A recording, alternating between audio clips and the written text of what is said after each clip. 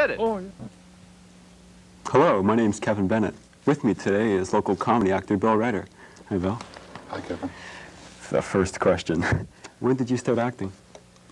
What time is it now? I'm sorry. No, I guess, you know, when I grew up, all the guys that I used to hang around with were actors. I mean, we used to, our biggest thrill was watching Funorama, and Funorama's still on Channel 12, and watching the Three Stooges. And then we'd go to school the next day, and we'd do Three Stooges bits. But you probably want to know, Kevin, when I started acting professionally. Well, Funorama is okay. Okay. And then I remember another time when the guys and I, I was a disc jockey on CKLG. And you're supposed to go, oh, wow. Oh, that's great. And I was on CKLG FM, which became CFox, didn't it? I think, yeah. And one of the first things I did was a stage play called Of Mice and Men, where I played Lenny. Are you familiar with that play, Kevin? Yes. Oh, good. That was on 10 years ago, right? Or 15 years ago. Yeah, I guess it's about that then, yeah. And I don't know, it's just something I've always done, you know, it's, remember I think we were talking about money during the course of one of our conversations, because Kevin and I have, how do I know which camera's on here? There's supposed to be a light that goes on. Oh! Okay, camera one. No, sorry. During one of Kevin and my conversations together, we spoke about money, right? Yes. And of course, in the business that I'm in, you know, we'll do it for free. You know, we'll go out in the corner. I've done 10 minutes when I got on a bus, you know, to a bus driver, you know. But the thing is that you also have to remember that you're in this profession for money. This is how you make your money. There's no other way. You know, I could go back to being a porter on the CNR, but that's not much fun, you know. So you have to divide the two things up. Go ahead. Did you ever have a starving artist period? Or did you take other jobs to support yourself at the time? No, but when I was fired from LG, CKLG, there was a 6-month period when I didn't work, and I thought, it's over. You know, I guess it will be the grain doors of the CNR again, you know. But no, after that it's been pretty good. Knock on arborite. So how many years at LG? I guess about 2 years, and as a matter of fact, I did a rhythm and blues and jazz show. I have a rhythm and blues and jazz record collection, and 2 years on LG. What was the question? Boy, I'll tell you, you know, I want to tell kids out there, don't do drugs. Because, did you see just then how I forgot the question? And, you know, this is a direct result of the 70s, because when I didn't work for 6 months, I did a lot of drugs, and every once in a while, it'll kick in again, and I don't even know, where am I now, Kevin? I don't even know. I'm studying. Oh, Capilano College, oh, thank God. I'm starting to notice a trend a bit here. You're well known for a series of beer commercials. Go on, you little mugwump. Well, you know, they're great, by the way. How much input do you have in those commercials? I like to say, because it is a neat thing for me as an actor to have perused the script and realized that, gee, there's not really a funny line in this, you know, not really a line that will catch people. And, you know, in that first one we did, where I come in and I say, yo, honey, I'm home. You know, did you bring the cool, crisp coconut? And I think the line was, yes, I did. You know, oh, I read it. Yes, I did. No, I think so I thought, you know, what can I use here?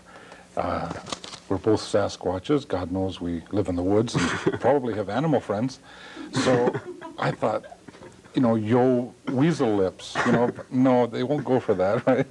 Yo, and I sat down, first take, and I said, yo, my little mugwump. And, well, you see, and one guy loves it. And he doesn't drink, unfortunately, but no, and it's been successful, because as a matter of fact, my wife hates it, because we go into Woodward's, you know, and guys are coming by and saying, was it the mugwump? And she says, darling, you go to Woodward's alone from now on. No, everywhere I go now, people are saying mugwump, or, you know, hey, fat boy. I don't know. So they've been successful. But it's interesting. Now, I know your teachers over there, and he said, you know, cut them off because you'll go on for 12 hours, right? But it is interesting about different commercials because I've been known over the last 12 years as Mr. Toyota, right? Yes. You know, there's a Toyota guy. Now. Yeah, and, well, no, it's Kokanee now. It's Mr. Mugwump, I don't know, whatever, right? So as you do things, you know, especially when your name's not that well known, as you do things, you're known by different titles. That's the thing, because I think so many people, like everybody in this room has seen or heard you in some capacity, but, you know, I'm bringing Bill Reiter up today. Who's Bill Reiter, you know? Yeah. Sasquatch reference. Who said that, Kevin? Yeah. That fellow, the big guy. Always the big guy. Sorry, sir. Columnist Denny Boyd had some nice things to say about you and Jackson Davies recently. It was very good, and it's surprising what a little bit of money can do, you know. You send him 20 bucks in the mail. No, it was very, I wrote Denny after that, actually, and said, you know, if my mom, my dad, and my wife wrote the article, I don't think they could have written a nicer article, So, Denny, if you're watching, no, thank you. There was a reference, though, to Coal Bucket Head. Coal Bucket Head was a little strong, I thought. I thought he was talking about Jackson. Jackson Davies, just Coal Bucket Head. And I reread it, and it was me. You're right. Yeah, I'm glad I to him now. Yeah, I don't think I've got a cold bucket head. That was kind of, look at Boyd. Now I'm getting excited. No. I'll see if we can find a bucket. No. You are your own agent. I'll get him for that. I'm sorry. You're your own agent, I understand. Do you enjoy that part of the business? Yeah, of course. And, you know, obviously we talked about money just a minute ago, you know, and money is important. Who thinks money's important here? The same guy put up his hand. He likes beer and money. No. So, and I enjoy, I shouldn't say too much here, Kevin, you know, because you shouldn't talk about money either. There's one actor in town. That's why. Yeah. Does that why? Oh, yeah. There's one, that's right, and you bought the coffee twice. That's right, yeah, 15 cents. But there's one actor in town who always talks about money whenever he's interviewed, and it's not right. You know, we don't, now I'm starting to suck hole. We don't make that much money. No, the Americans make much more money than we do. But I don't think it's right to talk about money, so shut up, okay, Kevin? But you should always, you should always make sure that you know your own worth. And I never do a job if I'm not satisfied with the money. I see. Because if things go wrong, right, and someone says, oh, Bill, sorry, we said 8 hours, we're going to have to go 12 on this. And then all of a sudden, dum, dum, dum, dum, dum, dum, dum, up comes the money. And the money's now staring you in the face going, that wasn't enough, was it? No, it wasn't. It was enough for 8 hours, but now they've got me doing this. And if you get the money that you want, then you can forget it. You've got the money, you've already talked about that. Okay, the money's aside now. Now get on with the job which you love, right? Which you would do 12 minutes for the bus driver for nothing, right? Or a Sasquatch. Or do 12 minutes as a Sasquatch, yes. You were on the Dr. Mandolo Pandemonium Medicine Show. Which ran for 8 years. What was that like? 10, actually, but... 10? What was that like?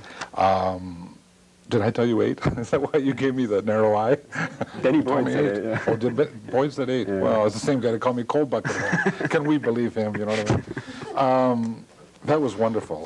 It was a CBC national radio play, or national radio show, and one fellow wrote it, a guy called Danny Thatchuk. People like Norm Groman, the weatherman on BCTV, who, I don't know, a lot of people don't know this, but Normie is a wonderful mimic. He can hear a voice. He has a Jamaican friend who, Normie does a better Jamaican patois than the Jamaican friend. Really? And they went to see a movie. Remember The Harder They Come? And Normie and the Jamaican guy are sitting there, and the Jamaican guy says, what they say now, Norm? Normie says, well, he says he's going up to the valley because he, you know, Normie's just a great actor too, but he doesn't call himself an actor. He's one of those people who is probably a better actor than 99% of the actors around, but doesn't know it and doesn't call himself an actor.